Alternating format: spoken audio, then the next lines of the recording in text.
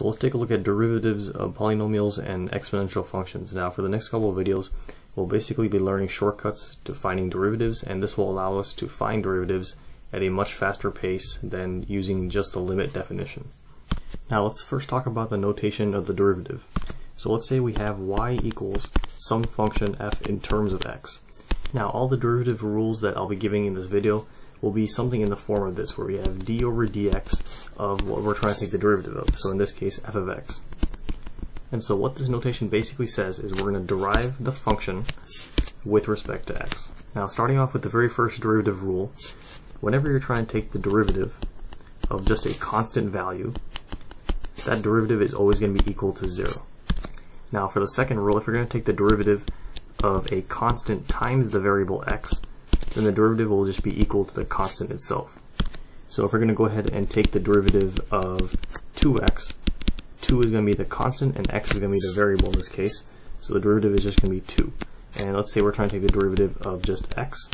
The constant in front of x is just 1 because it's 1 times x, so the derivative will just be equal to 1. Now the next derivative rule is known as the power rule. So whenever we're trying to take the derivative of x raised to some power n, and n can basically be any real number, then in order to evaluate this derivative, or in order to find the derivative, all we have to do is bring the power down and subtract the power by 1. Now the next rules are going to be the sum and difference rule. So let's say you have the derivative, where you're trying to take the derivative of one of the functions f of x plus another function g of x. Then in order to evaluate this, we can separate into two different derivatives, and first take the derivative of f of x, and then plus the derivative of g of x. And the same thing works with the difference rule. Let's say instead of adding f of x and g of x, we're trying to take the derivative of subtracting f of x by g of x. In this case, we can still split it up into two different derivatives and take the derivative of f of x first, and then minus the derivative of g of x next. And then the final rule is going to be when we take the derivative of e to the x. And this one's pretty easy because the derivative of e to the x is the same thing. It's going to remain as e to the x. Now obviously this might seem like a lot at first, but the thing is we have to apply these rules, or these basic fundamental rules, over and over again throughout calculus. And the thing is, by the time you reach midway through calculus 1 or towards the end of calculus 1 and start calculus 2, you'll have these derivative rules memorized so much that it'll come at an instant.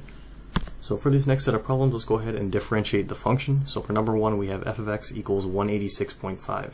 Now 186.5 is a constant, and remember, whenever we take the derivative of some constant, the answer is always going to be equal to 0. So now there are several different ways we can write this. You can write it as f prime of x, you can say y prime, you can say dy dx. And so the way I would write it, because it's in the form f of x, then I'll write it as f prime of x, or its derivative will be exactly equal to 0. So now for number 2, we have f of x equals 5x minus 1. So now there's a couple ways to go about this, but because we have that negative here, when we're trying to derive, we can also use the difference rule and split it into two different derivatives. So we can first take the derivative of 5x, and then minus the derivative of just the constant 1. Now the derivative of 5x, remember the derivative of a constant times the variable x is just going to be equal to the constant itself. So the derivative of 5x, 5 is the constant, x is the variable, the derivative will just be equal to 5. So we have 5 minus the derivative of 1. Remember, the derivative of a constant is always going to be 0, so we have 5 minus 0, which is equal to 5. So we can go ahead and say that f prime of x, or the derivative, is exactly equal to 5. Now keep in mind that you don't always need to separate it into two different derivatives. If you can just think about it without having to write it down as two different derivatives, that's completely fine as well. So now for number 3, we have f of x equals x squared plus 3x minus 4. So let's go ahead and first start off, because we have the plus and minus that separate those three terms, we can go ahead and use the sum and difference rule. So we first take the derivative of x squared. Now this is x raised to a certain power, so we have to use the power rule, where whenever we take the derivative of x raised to the n power, we have to bring the power down and subtract the power by 1. So we have to relabel it as n times x to the n minus 1. So the derivative in this case of x squared, we're going to bring the 2 down and subtract 2 by 1. So the derivative of x squared is going to be 2x to the 2 minus 1, which is to the first. 2x to the first is the same thing as 2x. So the derivative of x squared is going to be 2x. So if I go ahead and write f prime of x equals 2x, we have plus the derivative of 3x. Now remember, the derivative of a constant times x raised to the first power is just going to be the constant, so that's going to be 3. And then we have minus the derivative of 4. Since 4 is a constant, remember the derivative is going to be 0. So that leaves us with the final answer of 2x plus 3. So now for number 4, we have f of t equals 1 over 4 times t to the 4th plus 8. Notice instead of the x variable, we have the t variable, but that doesn't matter. We can treat it the exact same way as we did with x variables. So the very first step here, we have a 1/4 on the outside. I'm actually going to go ahead and distribute that inside the parentheses. So then we get f of t equals 1 over 4 times t to the 4th plus 8 times 1 over 4, which is 2. So now we can go ahead and take the derivative. Because we have a plus here that separates the two terms, we can use the sum rule. So we're going to first take the derivative of 1 over 4 times t to the 4th. Now, whenever we're trying to take the derivative of a constant times a function, f of x, let's go ahead and call that, we can actually take that constant outside of the derivative and rewrite it as the constant times the derivative of just the function itself.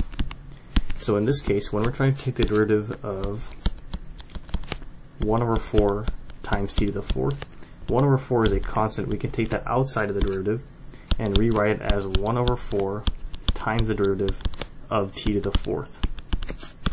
So now we have 1 over 4 times, now t to the 4th, remember, it's a power, or it's a variable raised to a certain power, so we have to use the power rule.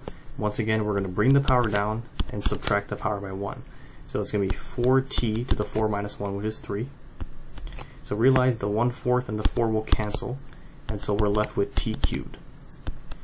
And so I can go ahead and say that our function is written f in terms of t, so the derivative will be f prime of t. And so that is going to be equal to, once again, derivative of 1/4t to the 4th, we found to be t cubed.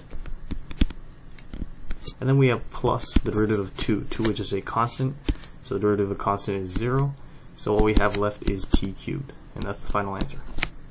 So now for number 5, we have y equals x raised to the power of negative 2/5. Now we have it in the form where we're trying to take the derivative of x raised to some power n. Remember, n can be any real number or any real value. We still can use the power rule here. So once again, we're going to bring the power down and subtract the power by 1. So in this case, we can write it in several different ways, the derivative. Now, because we have it in the form y equals something, we can write it as dy dx, we can write it as y prime. And in this case, I'll just write it as y prime because that's the fastest way. And then that's going to equal the derivative of x to the negative 2/5. Once again, we're going to bring the power down, the entire power, including that negative. So negative 2/5 x to the, now we're going to subtract that power by 1, so negative 2/5 minus 1. So then we'll have negative 2/5 times x to the negative 2/5 minus 1. We can write it as negative 2/5 minus 5 over 5, which is going to be negative 7 over 5. Now if you want to simplify and bring down the exponent to the denominator, you can also rewrite it as y prime equals negative 2 over 5x to the 7/5. And that's the final answer. So now for number 6, we have v of r equals 4/3 pi r cubed. Now, our function is v in terms of r, so r is the only variable in this function. Notice pi is just a constant and 4/3 is just a constant, so both of those are constants. Now, we're going to take, when we take the derivative, we're going to write it as v prime of r, because we're going to take the derivative of v with respect to r.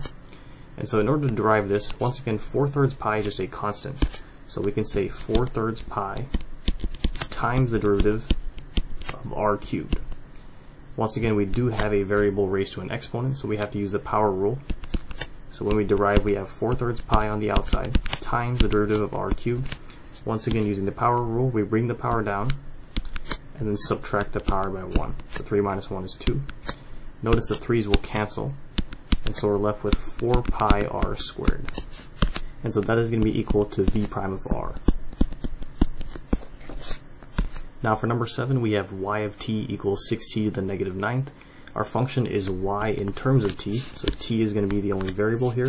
6 is just a constant, so when we derive, we can say 6 times the derivative of t to the negative 9th.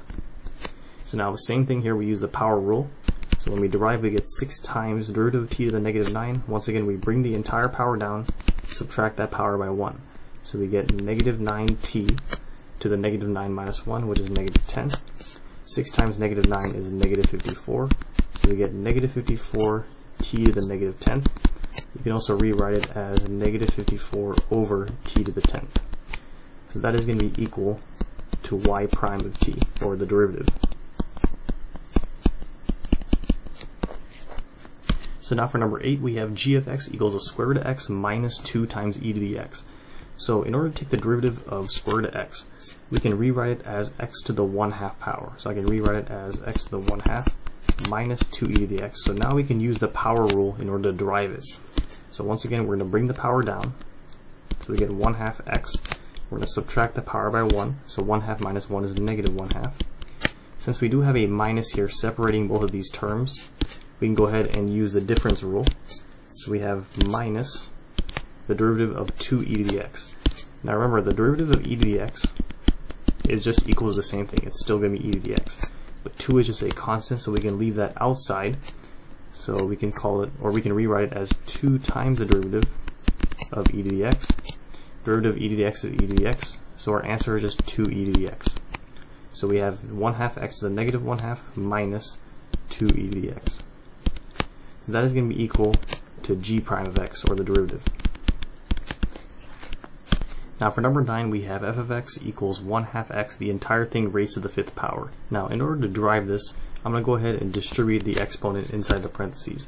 So when I go ahead and take 1/2 x to the 5th power, 1/2 to the 5th power is going to be 1 over 32 times x to the 5th.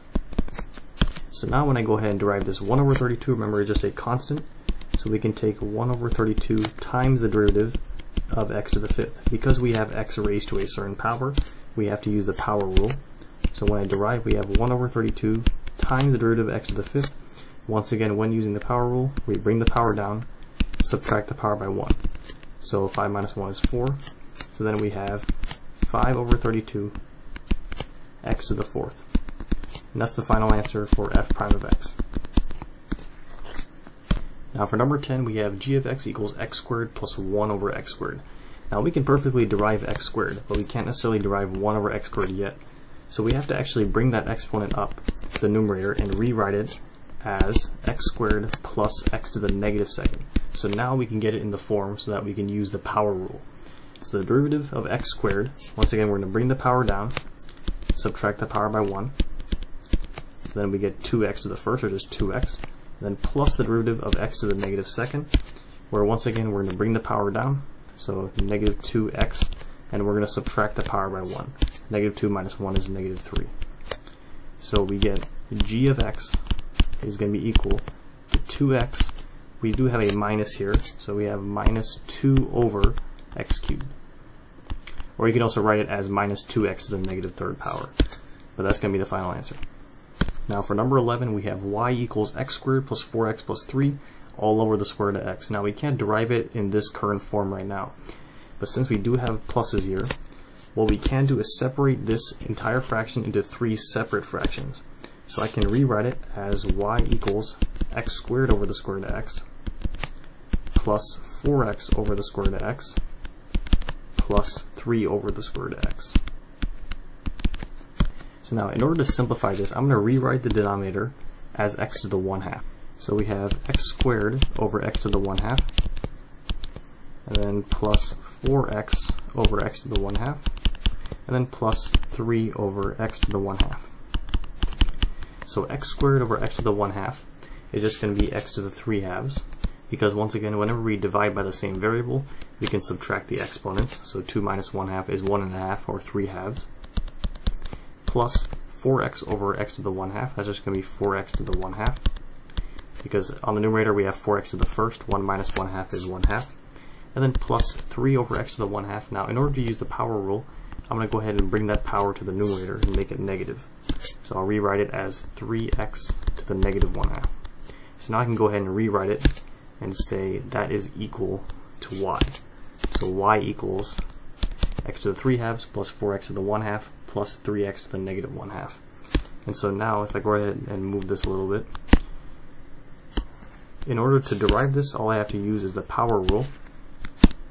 So the derivative of x to the 3/2, once again we're going to bring the power down, x to the, when we subtract the power by 1. So 3 halves minus 1, or minus 2 over 2 is going to be 1 half, plus, now 4 is just a constant, so we have 4 times the derivative of x to the 1 half. Derivative of x to the 1 half is 1 half x to the negative 1 half. And then plus, we have 3x to the negative 1 half. Once again, 3 is a constant, so 3 times the derivative of x to the negative 1 half is negative 1 half x to the negative 1 half minus 1, which is negative 3 halves. So now we can just go ahead and simplify. So we have 3 halves x to the 1 half plus, 4 times 1 half is 2, so 2x to the negative 1 half. And then we have plus 3 times negative 1 half is negative 3 halves, x to the negative 3 halves. So if you want to, you can also go ahead and bring those powers down to the denominator. So for the final answer, we can say that y prime, or the derivative of y, equals 3 halves x to the 1 half.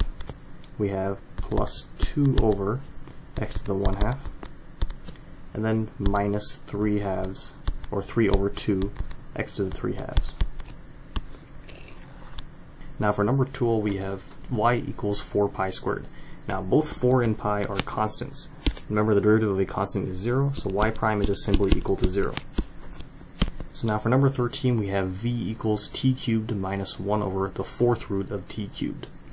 Now if I go ahead and rewrite the function, we have t cubed minus 1 over, now I can go ahead and rewrite this as t to the 3/4 power. So now in order to use that power rule, we need to bring that power up to the numerator and write it as a negative power. So we have t cubed minus t to the negative 3/4. So now we can easily use the power rule. So when we take the derivative of t cubed, that's going to be 3t squared minus the derivative of t times negative, or t to the negative 3/4 power. Once again, we're going to bring the power down, so negative 3/4, and then subtract the power by 1. So negative 3/4 minus 1, or negative 3/4 minus 4 over 4, is going to be negative 7/4. Negatives will cancel, so we have a positive 3t squared. Go ahead and rewrite that 3t squared plus, we have 3 over 4 t to the negative 7/4. You can also bring that to the denominator and rewrite it as 3 over 4t to the 7/4. And since the function was given to us in terms of v, we can go ahead and write the derivative as v prime. And that's the final answer.